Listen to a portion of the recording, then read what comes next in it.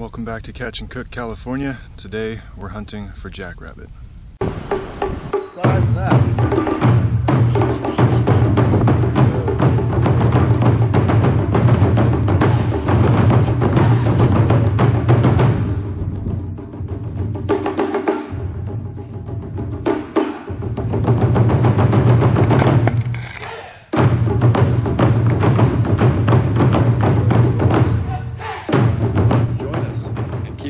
Ways alive.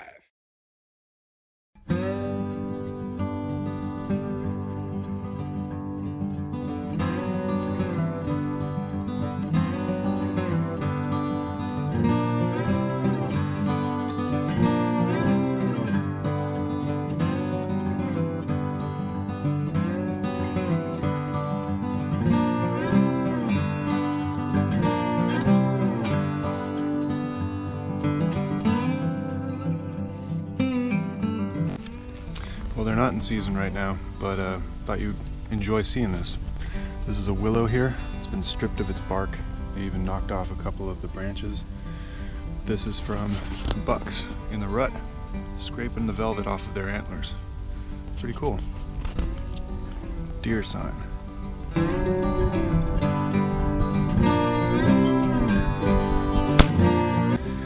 I've hunted for maybe 4 hours, covered at least 4 miles. Got a couple of shots at quail, but they gave me the slip because I'm a terrible shot.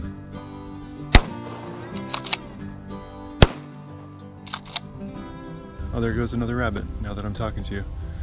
Anyway, I switched gears and I just shot a rabbit. So, got a rabbit for the table, got some good food. We'll make some, I don't know, rabbit stew or rabbit pasties, something like that.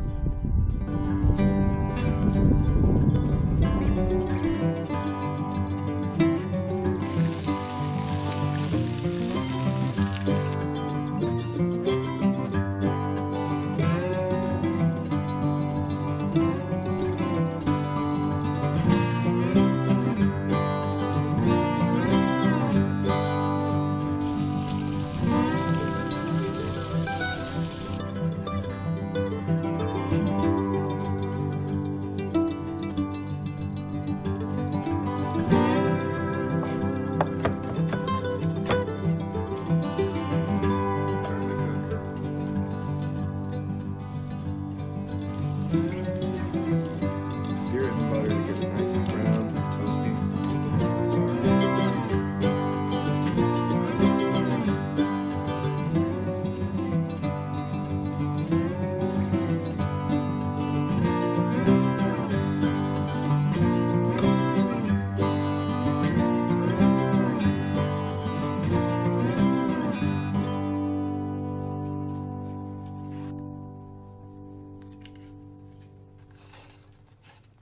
There is a homemade Mexican torta with carnitas-style rabbit.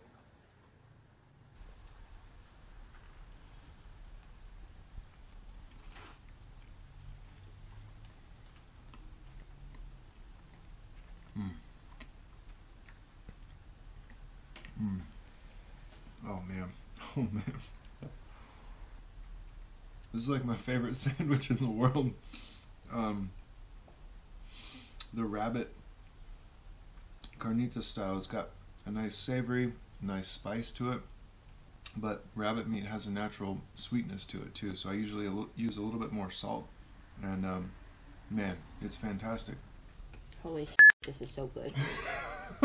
Right? It's delicious, right? Good job. Thank you, baby.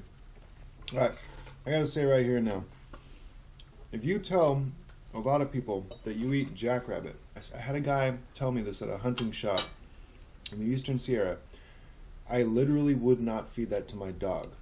Most people say it's tough or it's stringy. If it's tough, you have not cooked it long enough. If it's stringy, you've cooked it way too long.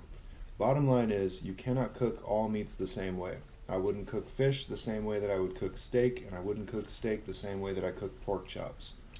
Jackrabbit requires its own way, its own method of cooking. You cook it correctly, it is bomb. You cooked it correctly. Should we do it again? Yeah. Now remember, there are those who put mayonnaise on this, and they are wrong. Sour cream is the only way to go. How did you learn this? How did I learn how to make tortas? By eating tons and tons of tortas. I consider myself an honorary Mexican. The Mexican government doesn't really see it the same way, but I figure I've eaten enough Mexican food in my life that they should make me at least a dual citizen.